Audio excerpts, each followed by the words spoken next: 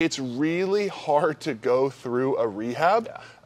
It's not like, oh, you're healthy, go play, now you're performing at the same level that you were performing at before. It's just not how that works.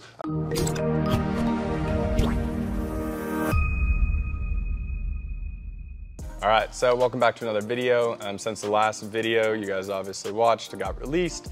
We are now with Dean Jackson at the new Driveline in Scottsdale, Arizona. So as you guys can see in the background, this is where I will be training at for this off season and gets us into today's video. So putting out a new vlog series for this off season, which will be road to 97 miles per hour, which would be a PR for me.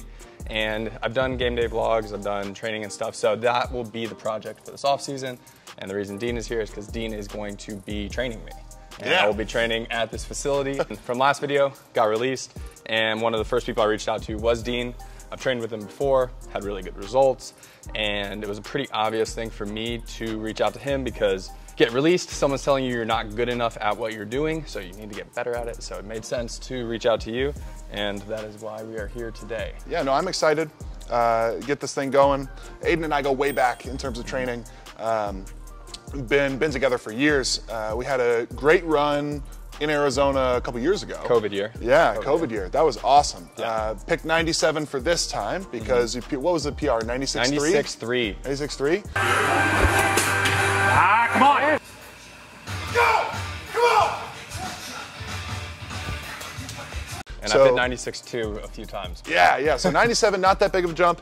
Obviously, it would be great to go out and do something you'd never done before. So excited to be part of the process. So we are pretty much starting from scratch as far as trying to rebuild some throwing and movement patterns for me, especially through rehab. I got into a lot of bad habits to try to deflect pretty much strain from my elbow, and I didn't quite have the help I needed to not kind of fall into those bad habits.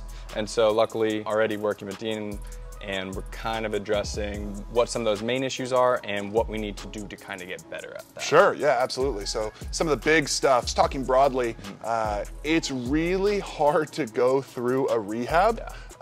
It's not like, oh, you're healthy, go play, now you're performing at the same level that you were performing at before. It's just not how that works.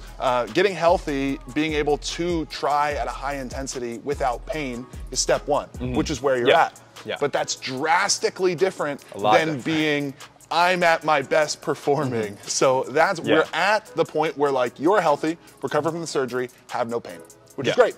Now we need to take you from that point to the point which is I'm performing at my best and I can do it at a professional level consistently. And just touching very broadly on some things we need to do.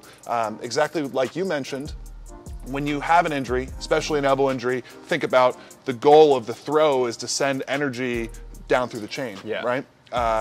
If the end of the chain causes you pain, you're gonna change how you move at the beginning of the chain and throughout it so you send less energy through it. Because your body doesn't care about being mechanically efficient to get the most out of it. Your body cares about not hurting.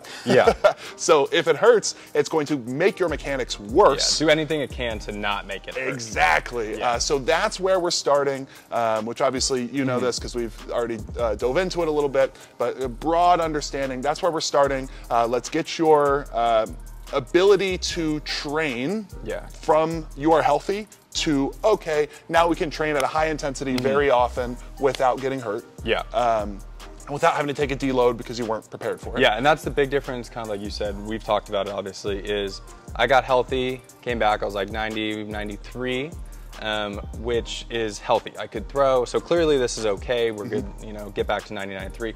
But the goal is to be a big leaguer or to be as close to being a big leaguer and being the best you can be. So that's where like 90 and 93 clearly didn't cut it. Not gonna cut it. Ever. So, so we're here, and that's like the goal is we have such a long period of time, which also I'm grateful for because usually you get 3 months, really as an off season. Usually season ends, you're exhausted, you're banged up, you take time off, then you kind of start ramping back up and then it's like season.